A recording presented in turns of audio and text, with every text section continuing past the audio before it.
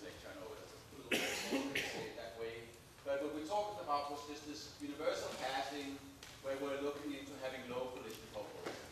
And we saw how we could cache actually keys from some pretty large domains, like variable length strings.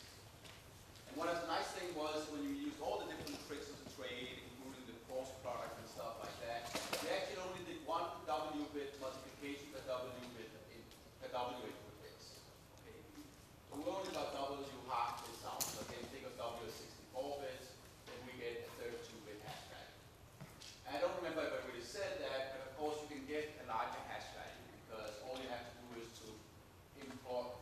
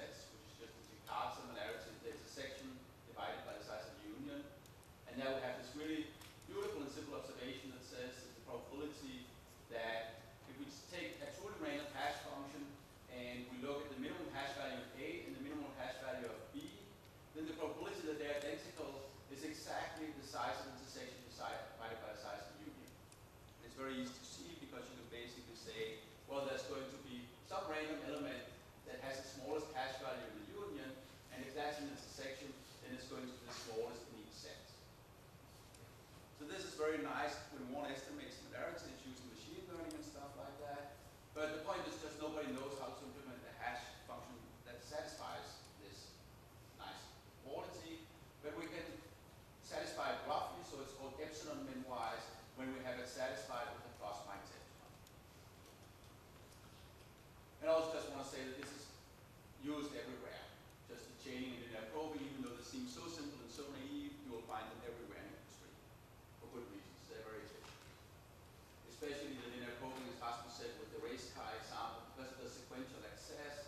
Basically, the main cost is just to go into the table somewhere, but the sequential access for the element to run is not too long, costs almost nothing. So you get to do searches in memory for a key almost as efficient as just doing a single random access within 20%.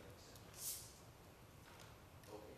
So how have people dealt with not having true randomness? There's this concept, as Rasmus mentioned, just that we have a k-dependent variable is one k-dependent hash function because it's truly random on any k keys. Okay, the classic example of these polynomials. And we have many solutions, and they're more or less fast, but it tends to get quite slow when we look at the dependence bigger than 5. And so the basic thing is, now when we have this k-dependent framework, then we can ask, now we have a clear measure for how good is a hash function, that's how independent it is.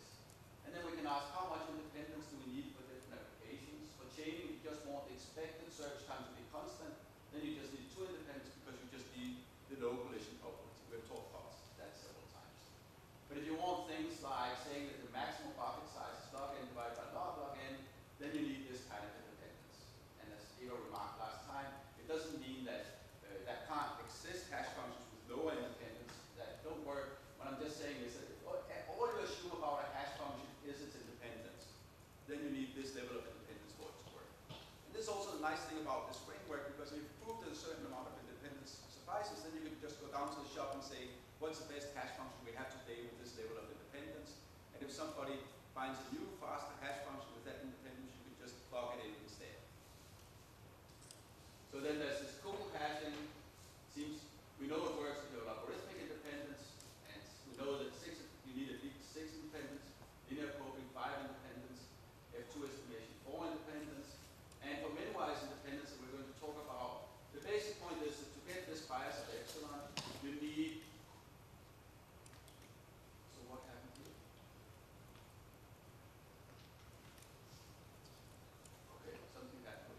Okay, you need at least this much independence. The basic point is that if you want sub-constant independence, the sub-constant bias, you need super-constant independence. Okay, so that's basically going to be a problem. And these things, again, E&D high show for optimal.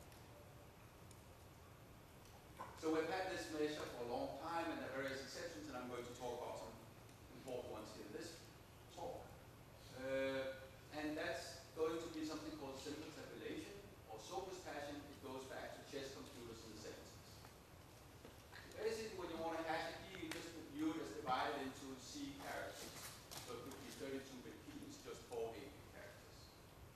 And what you do is that for each character position, you have a truly random hash table that maps characters into hash values.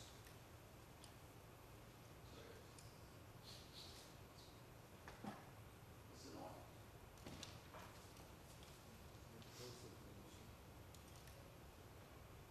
Am I too far away? Okay, that sucks. Looks like I have to. I hate that. Okay, so now I can't see what you guys see. Does this cursor here work? Can you see the cursor? Yeah. Okay, so we'll do it that way. And then I just have to navigate here. Okay.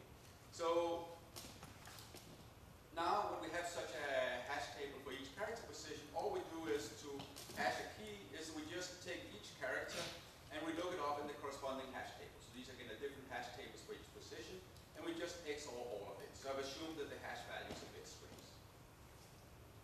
And the nice thing here is just that the space is not too big. So if we say that basically, if we said the universe is of size U, and we have C characters, then each character domain is only of size U, so 1 over C, and the query time is just order C. And so think of it in more concrete numbers with 8-bit characters. We have 256 entries, so these tables fit easily in cache.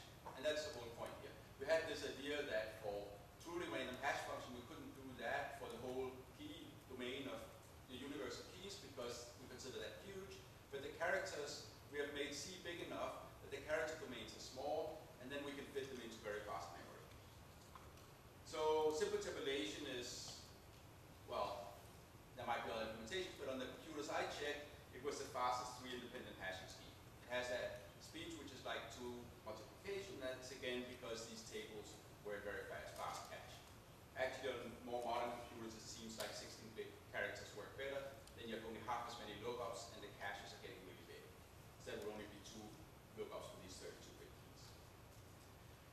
And one of the things we see is it's not 4-independent, and that's very easy to see. You just look at the combinatorial combinations of 2 characters in each position, and you look at the hash values of these, and we just XOR them. And because you end up looking each hash value exactly twice, and because XOR, when you add things to itself, it just cancels out as a 0, then we end up seeing that the XOR of all the hash values is 0. So that means that if you know 3 of these hash values, you get the 4th one for free. So this thing with independence, in some sense, is the wrong question because the result I had with Mihai is that even though simple tabulation is not more than 3 independent, it can solve all these problems in one shot. And it's extremely fast. As I say, I think it's about 3 times as fast as the best 3 independent schemes if you're, say, looking at 64-bit integers on the computer side of it. So, I mean, the scheme is well known. It goes, it's used everywhere in operations research and stuff like that. And Cluth recommends it because it's 3 independent. And I guess there were experiments supporting it. Okay. But to prove that this works, you have to show that all this dependence you have in simple tabulation, we saw we got it as soon as we just looked at 4 keys, is not harmful for what we're doing. So it's there, it's everywhere, but we want to prove that it's not going to kill your application. But if you replace the exclusive OR by addition, then it also works. The exclusive OR has some nice advantages. For example, it means when you look at the hash values, the different bits are completely independent of each other. So it does give some advantages. But actually, originally we got our analysis to work only with addition and not with XOR. The XOR somehow is the fastest, certainly the thing the computers like the best, and it has a bunch of other advantages. But it works almost, you would have to go through all the proofs, but as far as I recall, there's nothing that doesn't work with addition over some, say, prime field or something like that. But with addition, is it 4 independent? Or no. Well, I'm actually not sure. Well, I don't think it's 4 independent, but it may not be as bad as this case here. But again, we got this example very simple. It is not 4 independent. Because in the example, if you add the numbers, they will always be even, so you have to... That's exactly right. Excellent points. We have very good students here. So, anyhow, so what I'm going to talk about, this again looks nasty first. You see that you haven't seen it before. It's these Chernoff bounds that are going to hold. And the basic point is just we're looking at int balls that we're hashing into some number of bins that is not too small here. And then we have some query ball that we think is special because that's the one we're throwing in, and what we're worried about is how many other balls do we collide with. Okay, if things were totally random, then this query ball would just be thrown randomly and it would just be a random bin. But because we're dealing with hash functions which have dependence, the position of the query ball could depend on the position of the other balls. So it actually matters to see how many balls end up in the same bin as the query bin. And then we can say, how many things do we expect ending up in the query bin?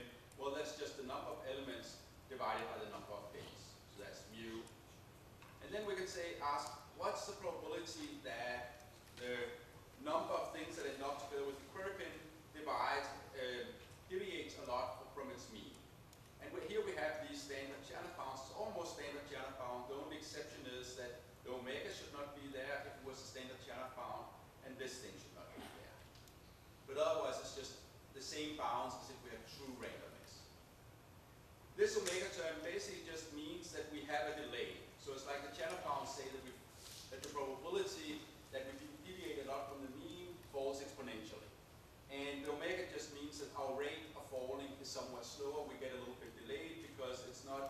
by the exponent mu, but just some small constant times mu.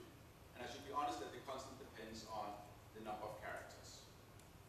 And then we have this additive term, which is the number of bins in minus gamma, where gamma can be as big as you want.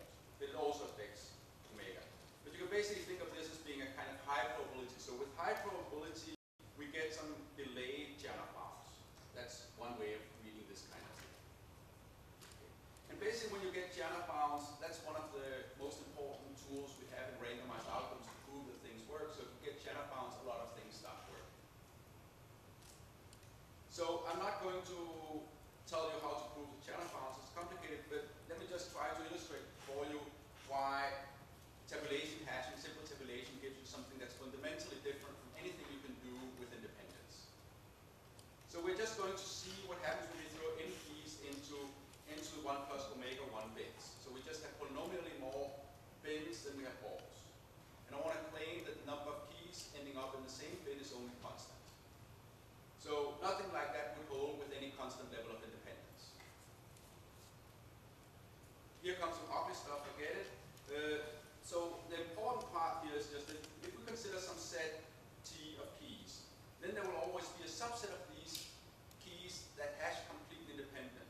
And it's a logarithmic number of keys. Sorry, I shouldn't point to my fingers, it doesn't help. So that's really a very crucial thing, right? So we have independence everywhere. So normally in proofs of, like the previous proof we've seen, we have been able to argue, oh, we never consider events involving more than k things. We don't go that way here. Instead, we just say we look at a bunch of things, and then we claim inside that something is independent. And why is that? So we just say, take some character position where the keys in this set T we're looking at differ. And then A be the least common character in that position. So now we pick any key which has this A in position I. And then we reduce T to T prime by removing all the keys from T that has A in that position. And now we know that the hash of this key X, which had A in position I, is independent of the hash of everything else. Because the hash of X is now the only one that depends on the random value associated with position I for the character A.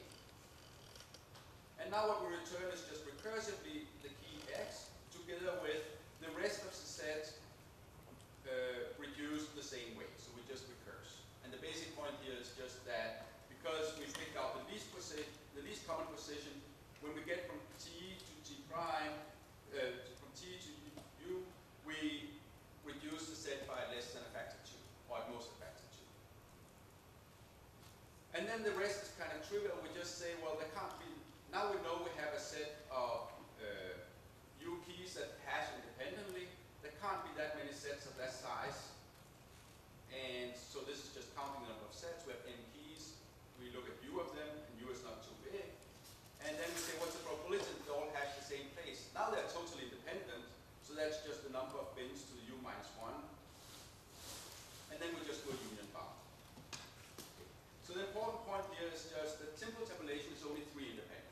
And you can't make any claims that when you look at a small set of keys, unless it's at most 3 keys, that they all hash independently. But the point is that inside any set of super constant size, there's a subset which is also super constant size where all the keys hash totally independently. And then we can use our usual kind of analysis. And this just illustrates why simple tabulation is so powerful. That yes, from the independence perspective, it's not doing well, but there's tons of independence in it. And in fact, inside every super constant set, we can find a super constant set which hash independently. So that's basically, what can you say, the inner thing in what's going on when we have to prove that we get Janov bounds and stuff like that. But then it also works for things like cuckoo hashing, but not quite as well as when you have total randomness, because the probability that something goes wrong is cube root n, 1 divided by cube root n. So if you did a true randomness, then it was 1 over n, but still from the perspective of making a sort of static cuckoo hashing table, this is perfectly good, right? So normally when you try, it's going to work well. It's only quite rare that you have to change it. chaining and linear probing, it was pretty easy to argue things because we don't care about what happens with just a constant number of keys. But with cuckoo hashing, you really have to be very careful because all it takes to kill cuckoo hashing is 3 keys that end up having the same 2 hash values. If that happens, we can't place them. So we have to worry about these small constant size obstructions. So it ends up being a delicate proof. But anyhow, so the basic point is here that we get both linear probing, we get chaining, we get cuckoo hashing, all using the same scheme.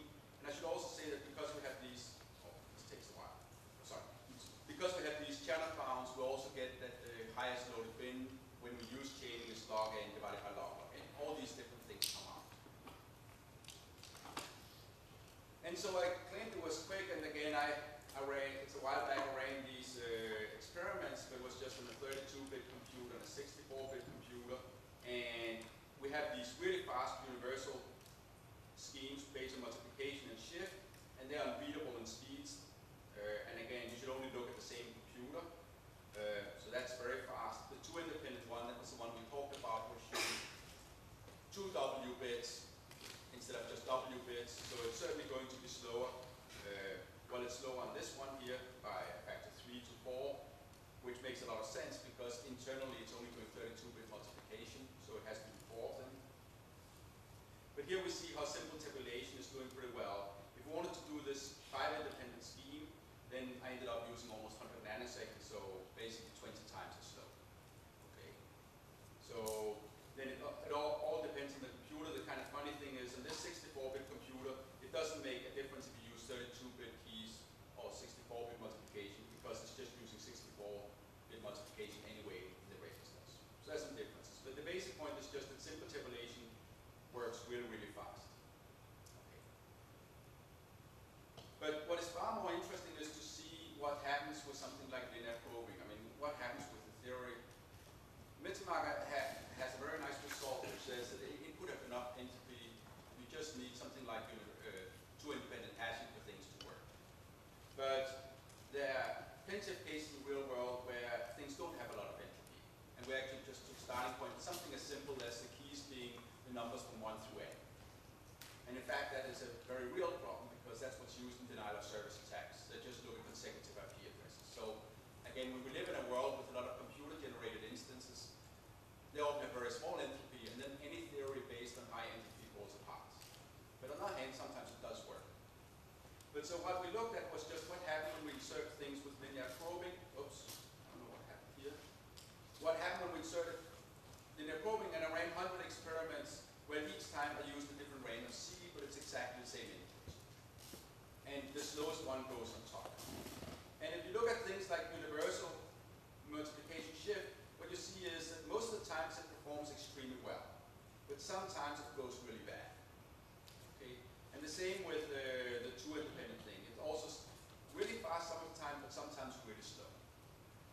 And what's really happening here is that linear probing, if you just use 2 independent hash function, in expectation takes logarithmic time and not constant as it should. But it's far worse than that. It's behavior something like 1 over x. It's the kind of behavior where most of the time it performs systematically good or systematically bad. So most of the time it performs systematically good, there's no collisions whatsoever, and it performs much better than random. But then when it gets systematically bad, it gets horrible. So this one is going towards infinity. Okay? And this is really nasty because this is when the system breaks down completely, is when all these, all the placements of different things in the hash tables end up with this quadratic performance. Okay.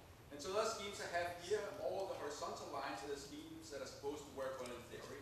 And as you can see, they really have very reliable performance. Even though these 100 experiments, there's hardly a deviation. So here I have simple tabulation.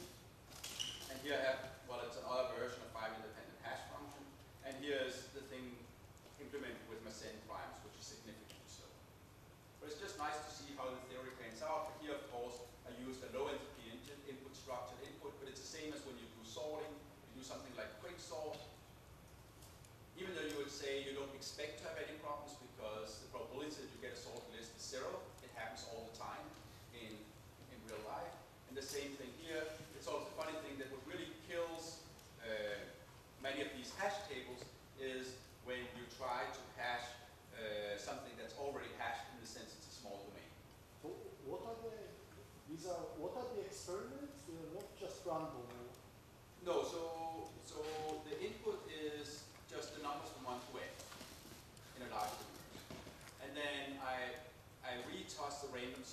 experiments, I pick random seeds, right? So each hash function is defined by some random seed. So most easily with the 5 independent hash function, you just pick these 5 random seeds, and then you run a new experiment. And then you record your running time, and then I just sort them so that the things in the top are those that are slowest. Okay.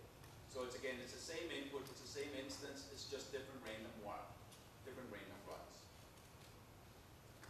Okay, so I think this is a very strong pitch for theory in the case of linear probing, right? Because multiplicative hashing like this multiplication shift thing and also multiplicative hashing with primes, Rasmus had already earlier showed that that was vulnerable. It's very unreliable under this typical denial of service attack where you just do consecutive numbers. I mean, people have talked about doing intelligent attacks, but this is in some sense the most unintelligent attack you can come up with, and yet it really works. And it's really nasty because 95% of the time it works really good, and then sometimes really, really bad. And so the point is that these kind of problems are very hard to detect for practitioners because it's hard to know for them if they are just unlucky, right? They knew that they were given a randomized outcome, so sometimes they could risk having a big problem. But how can they know if it's a systematic problem or not? Okay, and especially it's also bad because if they want to say, oh, it's a problem in the algorithm, and they run it again, and it works perfectly because it's just 1 in 20 times it's going to perform badly, right? So normally when you go back to your system and saying, does this part work, does this part work, when you go and check your hash function, it works great every time. You just say, I don't know what happened, right? So this is really where theoreticians need to come in and help. And indeed, linear probing have gotten this reputation of being fastest in practice, but unreliable, and then there are all kinds of ways that people have been dealing with that. At AT&T, they had some alternative table formats that would switch to, but that means you have duplication of code, you have many more things to maintain, so it's really bad in practice to have to switch to another system. And the upshot of this talk is that linear probing is in fact safe with at least the expected constant time per query for any input, but if you just use simple tabulation. And this is really the nice comfortable thing. There's so many scandals where people use bad hash table, hash functions, bad pseudo-random number generators. They get into big trouble. They do it when they try to generate codes for crypto where you pick some bad primes that are easy to guess and stuff like that. And every time the hackers will just say, oh, it's because you had a bad hash function. I know one that's much better. And then you try that one, and then one day it goes wrong, and then people laugh at you and say, oh, we knew that, but here's one that's much better, right? It's just this, and you never know when you can feel safe. But here you can feel safe. It's provably safe. You know what is the probability that things will go wrong. So a simple hash function is, as I say, it's a powerful thing. It works for chaining, Coco hashing, and minwise hashing. Well, some exceptions, so it's for almost all your needs. Okay, and the almost is why I'm going to continue this talk. So I'm going to talk about something that we call twisted tabulation. So one of the nice things that make chaining and linear probing work really well in many applications is not only that it works with an expectation for a single operation, but also, well, no, what makes it work kind of bad, sorry, is that if you look at square root n operations, then some of them are expected to take roughly logarithmic time, right? Several other speakers have talked about that the maximum bucket size is log n divided by log n if you use chaining. And with linear probing, the maximum run length is an expectation log n. So that means that if you have a kind of real-time system where you want to answer every query in constant time, then you're out of luck. You could might as well use a binary search tree. But if you have true random hashing, then what you can say happens with high probability is that any log n operations are dealt with in order log n time. Okay, so we can't give any promise for the individual operation, but as long as you're just looking at the amortized number or a logarithmic number of operations, then you're down to constant time, and you can promise that. And why is this useful? Well, I was doing this for AT&T, which was, we're dealing with internet traffic, and what happens is that all internet routers have buffers, in fact up to a megabyte, so log n is easily contained in a megabyte in most practical cases. And then we can actually promise we get down to constant time operation. Okay? And this buffering is used, it also has some other advantages from crypto perspective. You often don't want people to be able to know which keys result in a slow operation time because you can use that in attacks. But here we can just mask that because we can just slow things down ourselves when we're too quick and then make sure we answer all queries in constant time.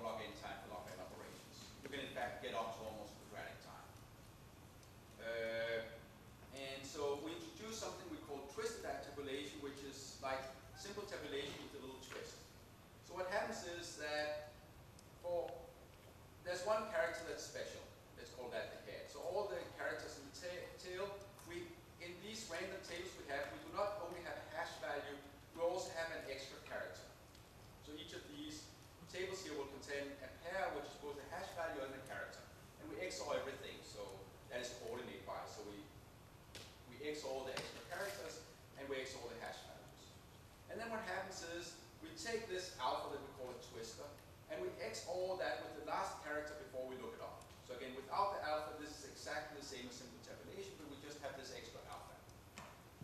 And it's the same thing as in Feisty permutations that are used in crypto.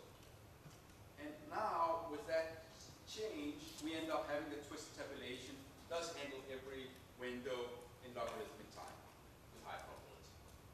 And it turns out that this little twist has a lot of nice effects, cleaning up a lot of things associated with simple tabulation, and it's really fast. Again, this thing is just the fastest kind of operations we have on a computer, so it's only going to take a fraction of a nanosecond.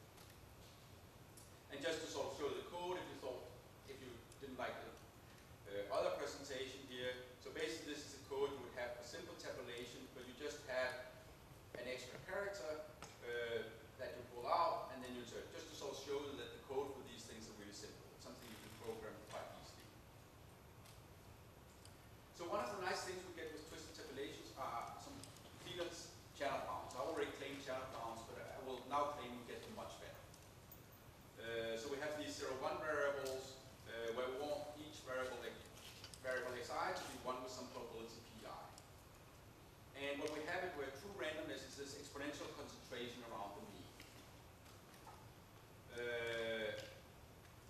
And so one of the basic things we use this exponential concentration for is that whenever we have a polynomial number of a logarithmic number of estimates, then they're all going to come out right with high probability. And that's how we use it in randomized algorithms. That's why we often have a log factor in these randomized algorithms. So if you want to implement this kind of thing with hashing, what you do is just that you use a hash value which is uniform in 0, 1, maybe with some precision. And then you say that you sample the guy xi if the hash value is less than pi. Okay. So if you only have bounded independence, the issue here is we only get polynomial concentration. So again, if we had full randomness, we get exponential concentration, but with k-independence, we can't guarantee anything but polynomial concentration. But with twisted tabulation, we get the same formulas before. There's this little difference in here. It says the universe up to any constant size. And so the difference was with simple tabulation, what we essentially would get would be that you would be replaced by the number of bins. But the number of bins, if you're just tossing a coin, it's just, there are only 2 choices. Then you would have some constant in some constant, and then this term would completely dominate everything. So what we end up with is having that this error bound, or the high probability bound, is in terms of the universe size and not just the number of bins. And there's a similar situation with minwise hashing that's worked a bit with Søren Dalgaard, who's here, one of my students, which is that with simple tabulation, the bias we get is actually, I view it as small, but it's small in the sense of that if the set is large, the bias is small. But here we then get that the bias is small compared to the universe size and not the set size. So again, we can trust it that we get minwise hashing with small bias, even when we're dealing with small sets. And again, we try to implement these different schemes. And I think the basic point to take home from here is just that twisted tabulation is only marginally slower than simple tabulation. And I think one of the other interesting things is you can use twisted tabulation as a very fast pseudo-random number generator. So what happens is when you want to use, so any hashing scheme can be used as a pseudo-random number generator because you just hash 1, then you hash 2, you hash 3, you hash 4, and so forth. And the point is, it's only the least significant bits that change. So instead of having to look up all the different characters, you only have to look up the least significant character each time, and that's why it's blistering fast. So comparing that with random from the C library, it's almost 6 times as fast. So what's the difference here is now you get a pseudo-random number generator that is 6 times faster, and it actually has the right distributional guarantees that allow you to do statistics and stuff like that. I mean, it should also be good for integration, basically any kind of connection where you use pseudo-random numbers. Rasmus and Tobias have some nice results for pseudo-random generation, but certainly this thing here is also going to be quite powerful. So I'm dividing the lecture in 2, sort of naturally. So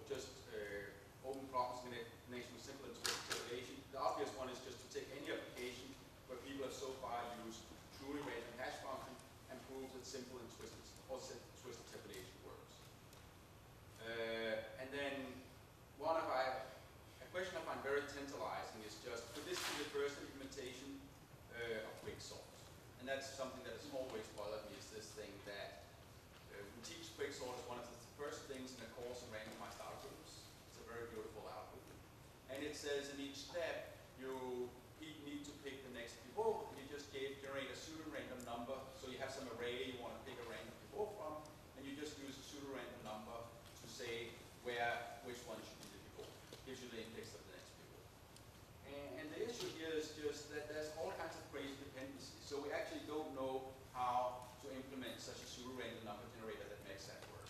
And it's a problem for many, many randomized algorithms. We have this concept of, in the same way as statisticians say you throw the next coin, we say throw the next random number.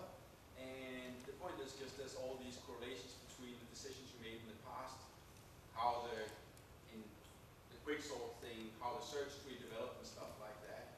And we don't understand that. We don't understand how, if it's possible to generate random numbers that make these kind of algorithms work. I'm talking about convex all kinds of things. The twisted seems to have some proof. And yeah, then very recently, and I hope it still works, it seems to work most of the time,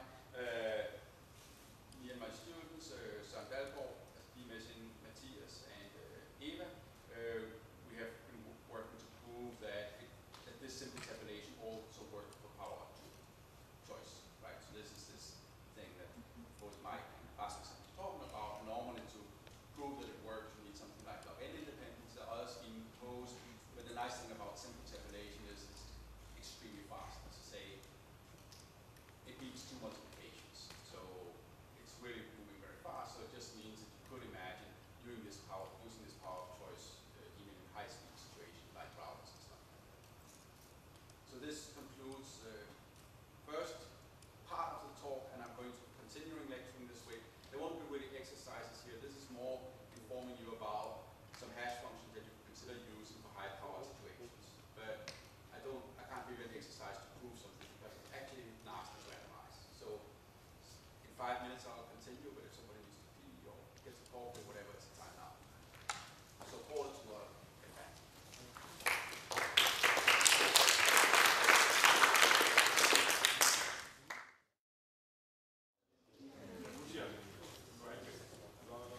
So more on tabulation. I claim I can do everything. So we argued earlier there was only 3 independent, but if you really want high independence, then you just have to do simple tabulation twice. Okay, so it's very simple. It gives you a lot of mileage just doing it once, but if you really want to go back to the old-fashioned paradigm of high independence, then all you have to do is just do it twice. So again, sort of motivating this whole thing here. So again, we had this really nice framework of k-independence, where we had this polynomial, and this thing is ideal when it comes to the amount of space and randomness, because to get k-independence, we use exactly k elements from the random fields. We couldn't hope to do any better than that. But in the evaluation of the hash value takes order k time. Okay. And somehow we would like to do better. So tabulation is sort of the most classic use of computers. I think it goes back to the French Revolution, which was the first time people realized the importance of tabulation when they got a lot of mathematicians to fill out logarithm tables and other things for the French Revolution. So, I mean, that's really the way to go if you don't want to recompute things all the time. But can we do anything about this? So, Siegel had a wonderful paper. I think it's so hard, but it's very interesting. So it says that he asked, can we get k-independent hashing using t less than k time? Right? So we know we can do it in k time. We just have to take each of these coefficients and multiply it and stuff like that. But can we do something with just k minus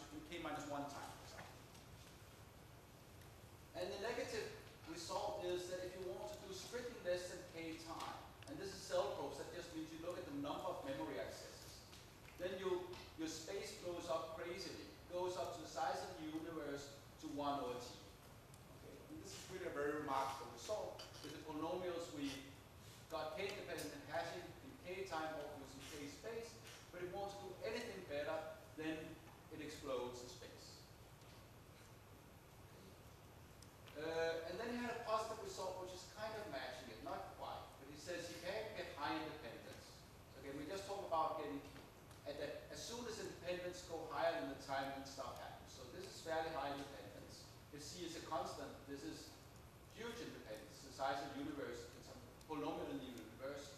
He uses C is a constant time, and he uses this much space.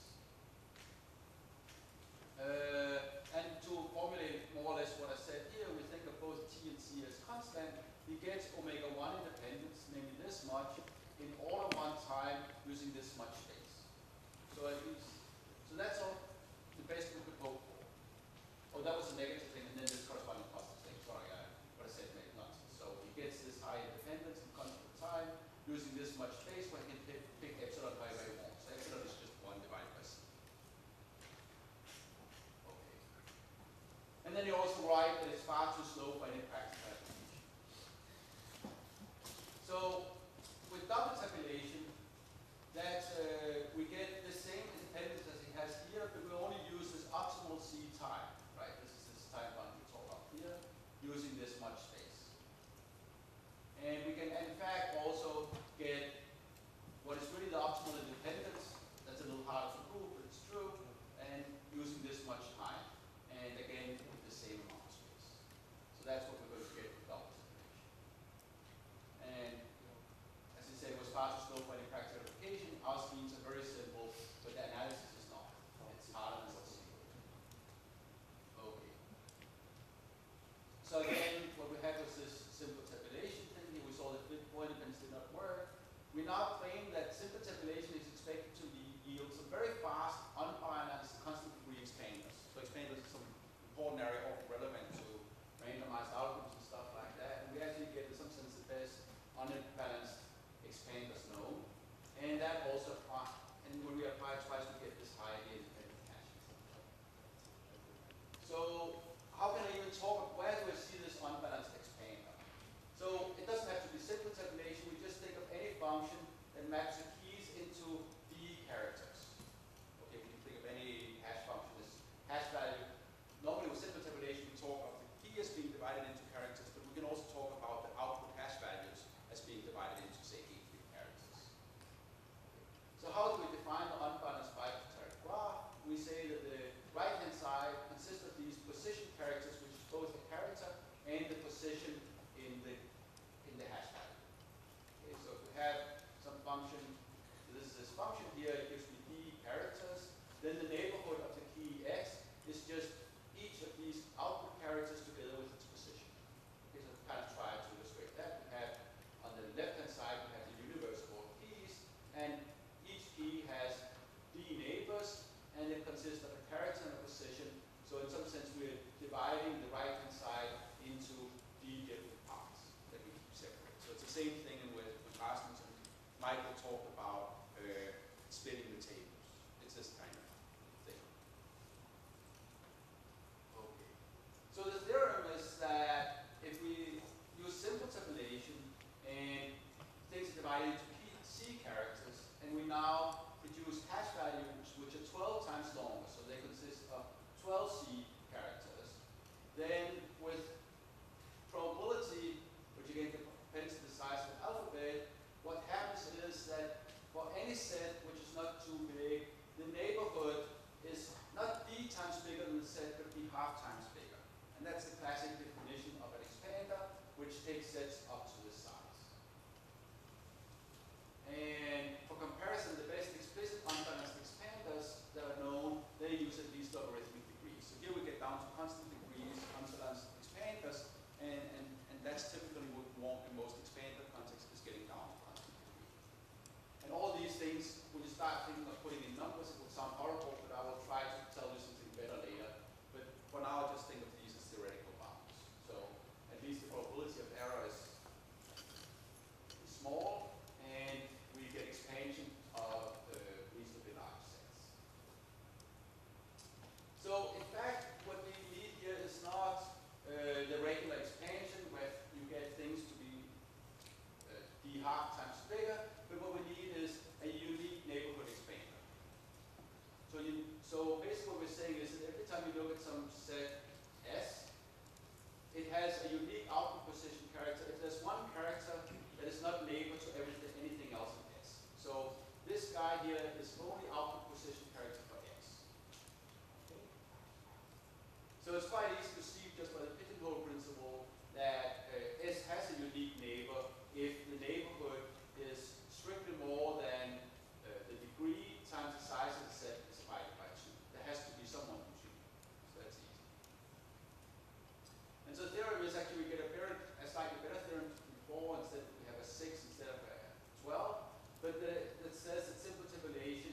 going to be such a unique neighborhood expander.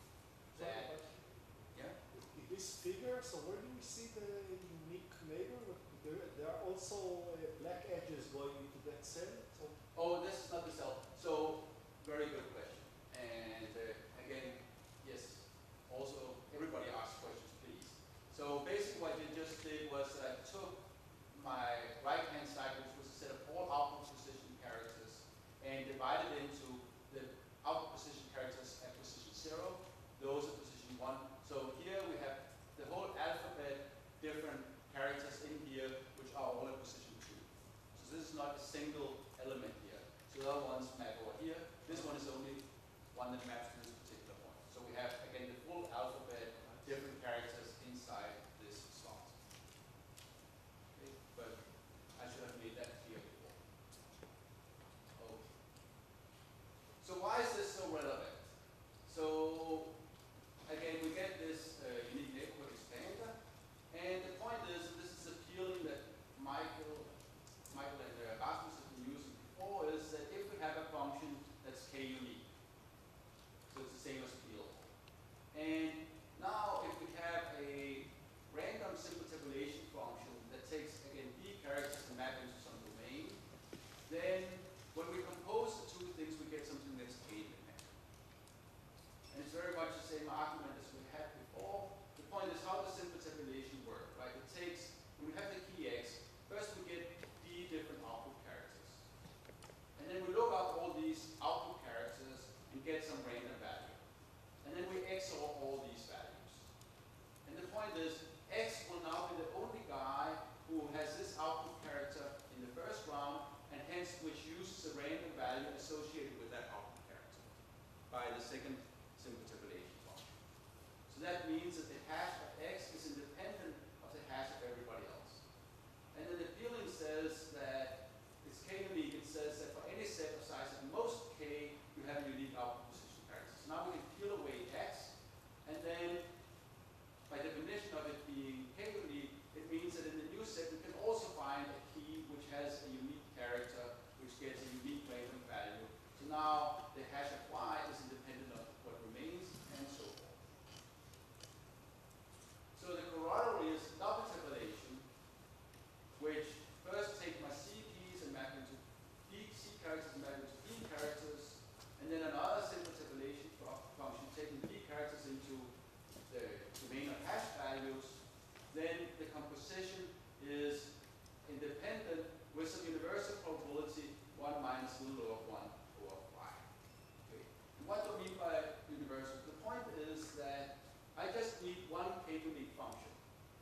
And when first I have it, I can regard it as constant. I never need to change it again. So that's why I mean it's universal. This guy only has to be done once, whereas the second simple tabulation function has to be tossed each time we want something which is independent. Okay. So, as I said before, many of these things look pretty horrible, but it is also hard to get good constants in the closed forms, and many things can cancel out and stuff like that. So I actually tried to do the calculations, and would say 32-bit numbers divided into 16-bit keys. I computed that I ended up with something 100 unique with probability 1 minus 1.5 to 10 minus 42. So this is really going to be 100 unique with very high probability in practice. So claiming that if you have a USB flash drive with random bits, that represents a universal k-unique simple tabulation function, that's going to be the safest part of the hardware. I mean, it's much more likely that you have other problems in your hardware than that. So in fact, you can just take your flash drive, fill it with random numbers, and say this is the magic function you always look for, and you are very, very safe.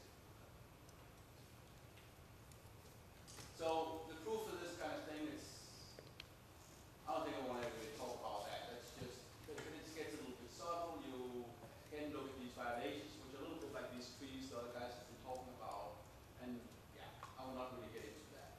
I'll just say that this Siegel's high hash functions have so far been a powerful theoretic but far too slow for any practical application.